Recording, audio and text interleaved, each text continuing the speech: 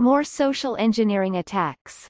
Rise in social engineering attacks. Social engineering attacks have seen a significant rise, with cybercriminals using these techniques in 20% of all data breaches in 2023.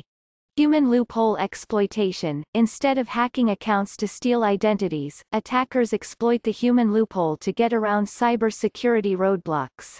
Phishing attacks and imposter frauds. These are common methods used in social engineering attacks, where attackers impersonate trusted entities to deceive victims.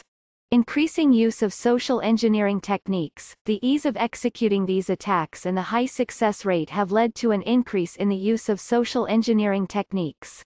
High-profile social engineering attacks. In one of the highest-profile social engineering attacks, hackers tricked Twitter employees into giving them access to internal tools.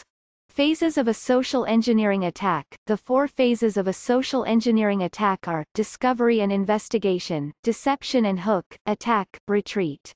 Preventive measures. The best defense against these types of attacks is staying informed about what social engineering is, how to identify red flags of such attacks, and what actions can be taken to stay safe.